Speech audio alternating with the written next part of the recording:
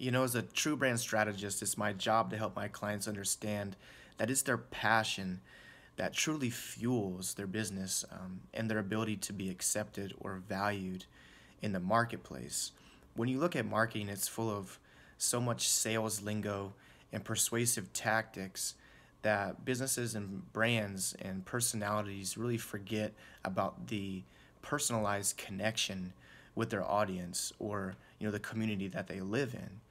And what I really have been passionate about doing with my clients over the last couple of months is finding ways to create those authentic moments that position them as a valuable and trustworthy entity.